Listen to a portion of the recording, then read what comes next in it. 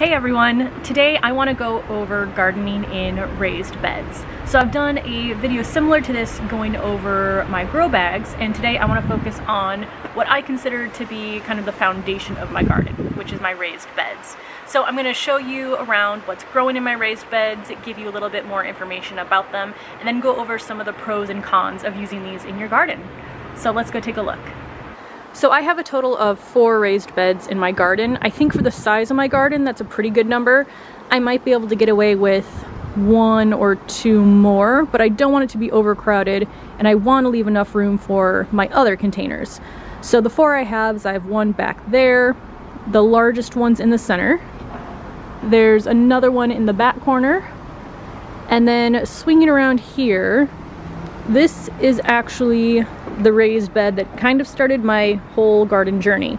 So a few years ago, we were renting a place and only had an outdoor deck, so I did a quick search for raised beds, and I came across this bed from Home Depot. Now, the brand for this is Grownomics, and that's actually the brand of all of my beds.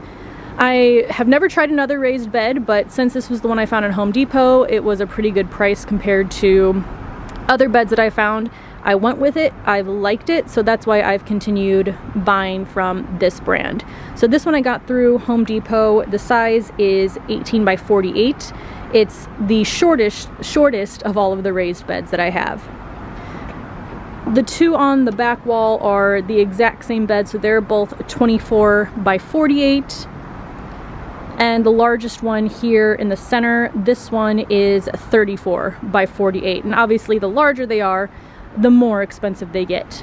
All of these are the raw version of the wood. I know that they have some that are sanded down, but these are all what they call the rough sawn cedar wood. And I really like the look of them. Again, this is the oldest one I have. It's definitely a much lighter color than it used to be compared to these that are a bit more brown, but I do really like the aged look of these beds. This one again I got from Home Depot. The other 3 I ordered directly from the Grownomics website, and that's what I would recommend doing if you decide to go with this brand, just because 1, they had sales that weren't running at Home Depot, so I got about $50 off, and 2nd, I just had an overall better experience with ordering, shipping, and customer service. So that's a little bit about where I got my beds. Again, these you can build pretty easily if you have those skill sets. I do not. And there are plenty of other companies that also sell these raised beds, but Grownomics worked well for me with the first bed, so that's what I went with for the rest of them. Since this bed back here is the least full of plants, I wanted to show this one a little bit more up close. So there is a liner that comes with the bed that I don't know if I can see poking out anywhere in here, but it's just like a black liner that has drainage holes, kind of feels like a mesh material that comes with the bed. You lay it down and then pour the soil on top of it. The raised beds that I have all are set up on my drip system, so I don't have enough pieces for my drip system to set up all of my containers, but the raised beds were the obvious number 1, since 1, they're the largest containers, and 2, they're in a pretty stable position. So I know where these are going to sit in my garden. I can't really move them anymore, whereas some of these containers are a bit more mobile, so I didn't want to set up the drip if I didn't know for sure where they were going to remain permanently. So all of these raised beds are set up on drip. They get watered at the same time every day. And how drainage works on these is there's actually slats. So actually, let me come over here and see if I can show you the bottom of the bed. So underneath here, if you can see that, you basically lay these wooden slats down at the bottom of the bed when you're building it, and there's about 1 inch spacing between each slat, and that's where the water drains from the bed. Up here you can see the drip running through this bed, and again the drip running from here. And I think this bed is actually the most full, although it's competing pretty closely with the center bed in terms of how big the plants are already. After the soil, I did put a layer of mulch down just to maintain the moisture in these beds, but all of the plants seem pretty happy unless they have some sort of external pest control issue, which I'm currently experiencing here with these petunias, but more about that later. The overall construction of the beds is pretty easy. I put all of these together myself, so I think the hardest part was actually just carrying them from downstairs all the way up here. But on my own, I think each bed took maybe 10 minutes maximum for me to build. So super easy to put together. The only tool that you need is a mallet, and then everything else comes together in the packaging. But now I'm going to give you an up-close look at what exactly I'm growing in each of these beds. We might as well start here in the middle. In this bed, so this is what I see from inside of the house looking out into the garden. It's the very first thing that you kind of walk towards when you go into the garden. So I wanted this to be what I would consider the prettiest. So basically full flowers, some that are just there to look nice, some like the zinnias that I can use potentially as cut flowers in bouquets. So up here I have Supertunia bubblegum. This one is currently being attacked by budworms. I found them a few days ago, so I've been dealing with that the last few days, but overall there are still a lot of blooms, so they look pretty good. I have a Super Bells cherry here in the middle. I think I would probably change this next year because these, one, don't grow as fast or as vigorous as the Supertunias, and two, I don't think they like as much water as the Supertunias either. So I probably wouldn't plant them in the same bed and just go with some more of the vigorous Supertunias.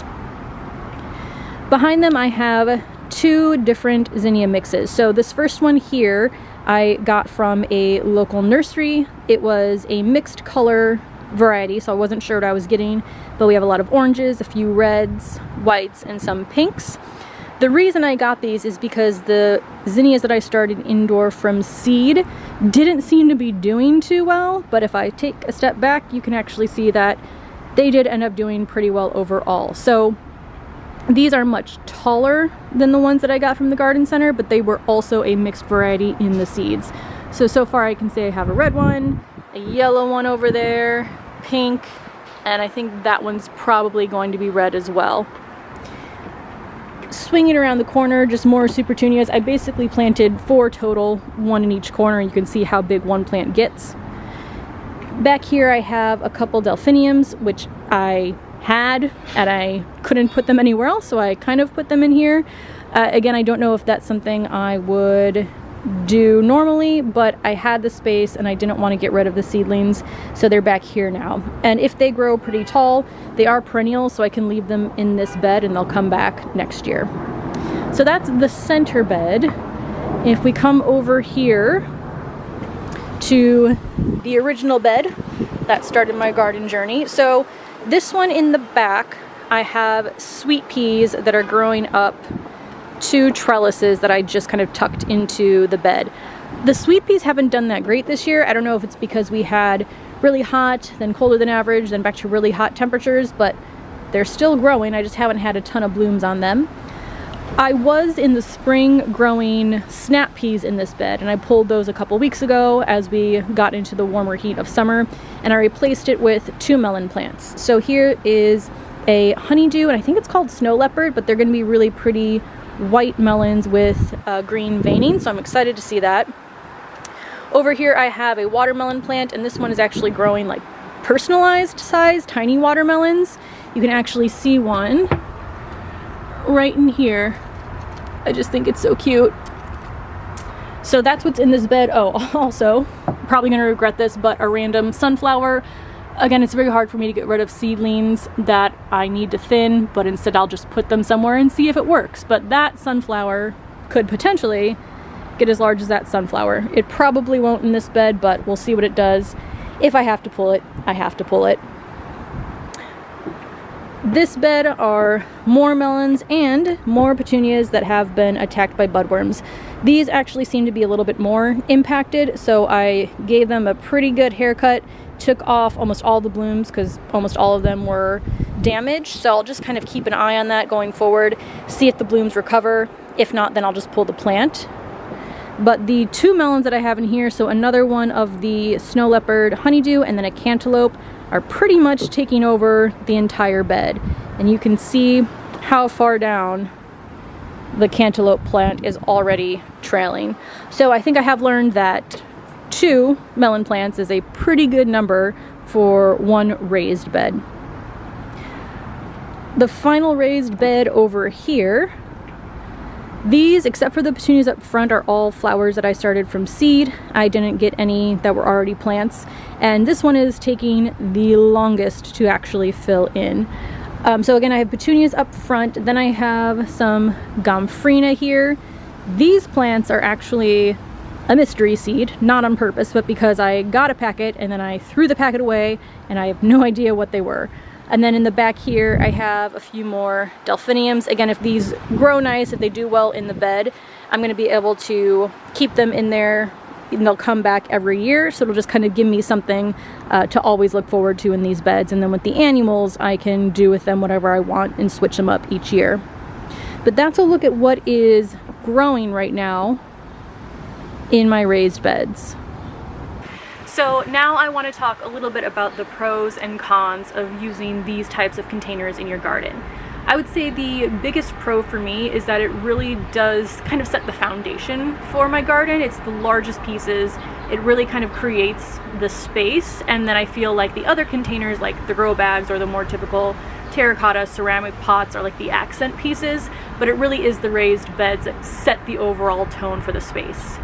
Second benefit or pro of the raised beds is just the size. So I can grow a lot in one bed. I don't have to have a million different containers. I can fit multiple plants in one of these raised beds. And then also I like that they are elevated, and that is something I want to point out. So when I first started doing research and I would type in just raised bed, I often found a lot of the beds that are meant to be on the ground. So they have the sides but no bottom. Obviously, if you are gardening on a deck or balcony, you need to have a bottom. So if you search for the term elevated bed, that might get you a bit closer to what you're looking for. But I do like that these are elevated off the ground. Especially, you know, the older I get, it might be a little bit harder for me to be bending down all of the time. So being able to garden while standing up just really takes a lot of pressure off of like my back and my knees. So I really like that. It just makes them a lot more accessible. I think the raised beds are also just very aesthetically pleasing. I would say they are probably the prettiest part of my garden, and although that's not anywhere near the most important factor, it is nice just to have a space that you really like, that really makes you happy, and that's just visually appealing overall. Now, for some of the cons, I would say the biggest one is going to be the price, at least compared to other containers.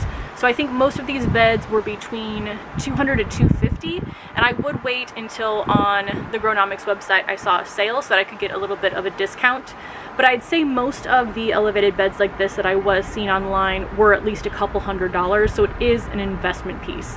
And each of these I saved up for over time. So I think it was a total of about 3 years that it took me to actually get all of the raised beds that I have now. So it is an investment. You want to do a bit more research just to make sure you're spending the money on exactly what you want before you go ahead and purchase.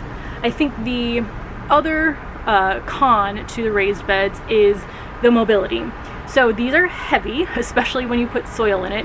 Actually, without soil, they're not too bad. I can move it around with my husband, making sure I'm not damaging the deck, so you want to pick it up and move it over. But once there's soil in it, they're pretty much where they're going to stay. So you want to make sure you know exactly where they're at, that they're in a place that you're going to like to be able to live with that before you fill them with soil and plant them up. But things like grow bags in pots are obviously a lot easier to move around. If certain areas get more shade during the day, you want to move them to sun, you can do that. You can't really do that with the raised bed. So again, just the overall size of it kind of makes it much less mobile than the other types of gardens. Now, another potential con that I'm not sure of yet is how long they'll last. With grow bags, you know, I've heard they last about 3 to 4 years, which when they come to a price of $5 per bag, that's fine with me. I'm hoping I can get at least 10 years out of these raised beds just for the cost of them. The one that I've had the longest I've had for 3 years. Again, you can tell it's aged just by the change in the color, but I leave it out all of winter and it's still holding up and I can still grow plants in it. So that's kind of a to be determined as far as the amount that you're putting into them and then how long you're going to get out of them.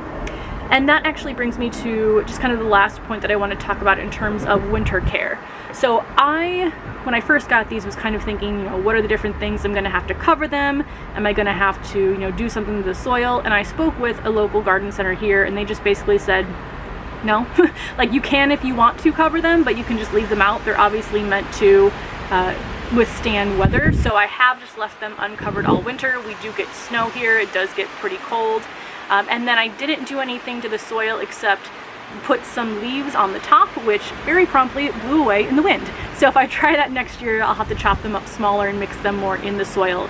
But they all had soil from last year. They sat there over winter, and then in the spring what I did is top them off with fresh soil. So I removed all the plants last year, and then basically whatever soil was missing in the containers from removing the plants, I added that back in, and then I put in a layer of compost. And I mixed that in with all of my beds, and then when I planted anything new, I also used biotone. So that's essentially all I did to kind of refresh the soil, and it's at least worked really well so far. Again, this is the second year of doing that for most of the beds. It's the fourth year, I guess, doing it with the smallest bed. And the plants so far have been happy. So I'll continue to probably do that going forward. If I notice that as time goes on, if I need to replace more of the soil, take some old soil out and put more in to refresh it, I might have to do that. But so far, just kind of leaving them as is over winter has worked just fine. So I think that is everything in terms of the raised beds. If there are any questions that you have for me, either with the raised beds specifically that I have, or just any questions in general for gardening in raised beds on a deck, let me know, and I will see them in the comments below. Other than that, thank you so much for watching, and I will see you in the next video. Bye.